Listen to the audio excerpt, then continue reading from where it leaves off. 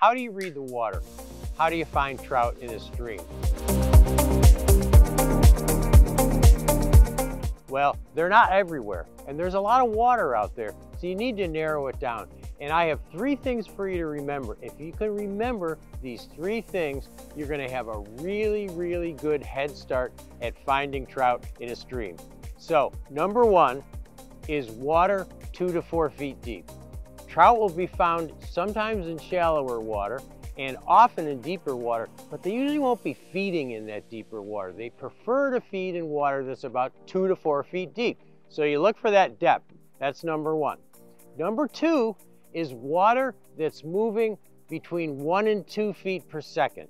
And if you don't know what 1 or 2 feet per second looks like, take some leaves from the stream side or a twig or something and drop it in the water and just estimate the distance and count it out and see how fast it is. Get an idea for what 1 to 2 foot per second water looks like, because they like that speed.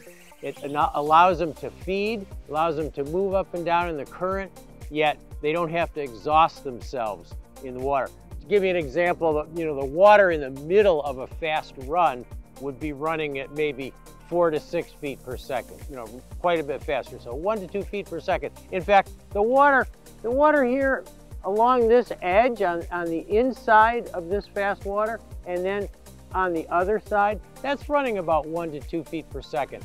And that's what you want to look for.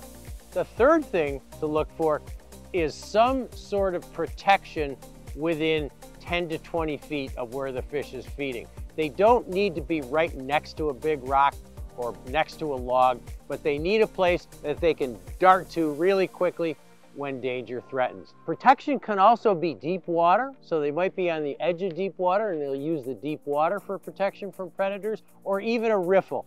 The surface of a riffle will break the surface, and predators from above, ospreys and eagles and things like that, can't see the trout very well. So riffle, deep water, log, rock, stuff like that, even weeds.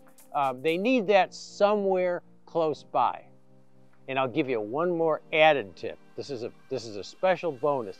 Look for water that's kind of uniform, kind of a nice uniform chop. Avoid water that's really swirly and super turbulent with big cells of turbulence. Trout don't like that much because they get knocked around a lot. So look for that smooth, uniform water, 1 to 2 feet per second, 2 to 4 feet deep, structure nearby. You should be able to find trout.